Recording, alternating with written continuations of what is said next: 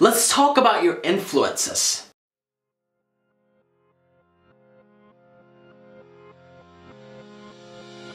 It's absolutely essential that you are extremely picky and consider this area of your life very, very wisely. Your influences can make or break your life, your passion, your purpose, and a whole great deal of your life is heavily reliant on the type of influence that you're learning from and gaining experience from, and the type of people that you're allowing yourself to be influenced by is very key. And you have to be absolutely 100% in control when it comes to this, because otherwise it'll be left up to chance, and at that point you do not have control over your destiny. The people that should influence you, the people that should help you getting towards where you want to be, should ultimately be people that are along the lines of where you want to be ultimately, as well as people that can get you results and actually get you to where you want to be. Preferably, you want a healthy mix of these two, because if you're influenced by people that are below you, if you're letting them drag you down, then obviously you'll go downhill. If you let people that are on your level, you might stay there for a long time. So most of your influence, people that are ahead of you,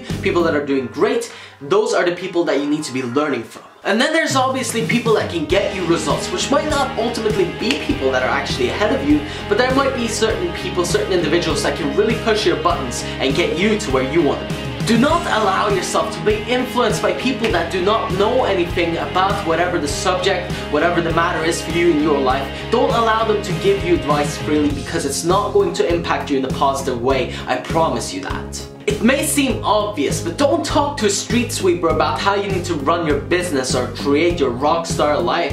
And if you know that the person is not experienced and doesn't know anything about the subject, do not try to get advice from them on it. Most people miss this, and they allow themselves to take relationship advice from people that are in broken relationships and have been for a long time. They allow themselves to get career advice from people that are miserable in their careers and hate their jobs. And this is absolutely absurd, and you should get away from that type of behavior immediately. Do not allow anyone that is not thriving currently within their own life to advise you on any matter. It's not important to hear everybody's opinion. It's not value everyone's opinion. It's pick the people that you want to listen to them, listen well, take that, implement it, and see what kind of results you get, and if it works, keep listening to it. It's pretty straightforward and simple, but if you allow influences into your life that are negative, that will very quickly make yourself negative, make yourself go downhill, make yourself get trouble in the same areas, and you'll be wondering, why am I having all these challenges? Well, it's probably because you had the wrong influences. Make sure that everything you're learning from and everyone that you're learning from is impacting your life in a positive way.